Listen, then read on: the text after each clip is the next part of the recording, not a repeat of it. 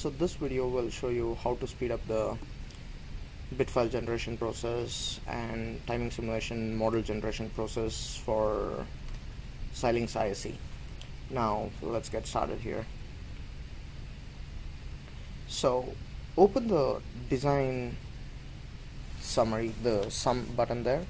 So once we click that, so if you see here, so you see the design goal which is set to be balanced, and then strategy is Xilinx unlocked. So whenever you create a new project, by default it will be set to balance. So in this, the Xilinx tool will try to find the optimum area, power and timing for your design. So it has to do multiple passes for routing and mapping process, and in order to speed it up, so what you need to do is go to the click on the project tab and then click on design goals and summary, design goals and strategies.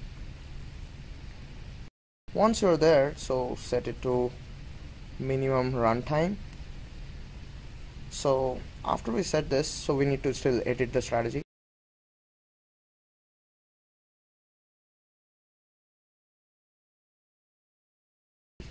So once you click that, so go on, click this display only strategy values.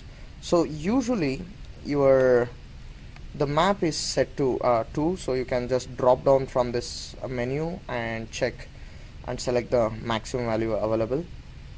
And for the place and route, usually by default it will be just 2, so just go and set it to 4, or the maximum value available in your tool, and then click OK and then apply. So if you see, when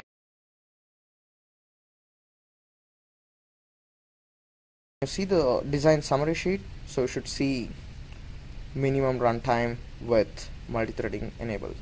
So this will make sure that whenever you try to generate the timing simulation models or bit file generation, so it takes very less time, or the process is actually speed up.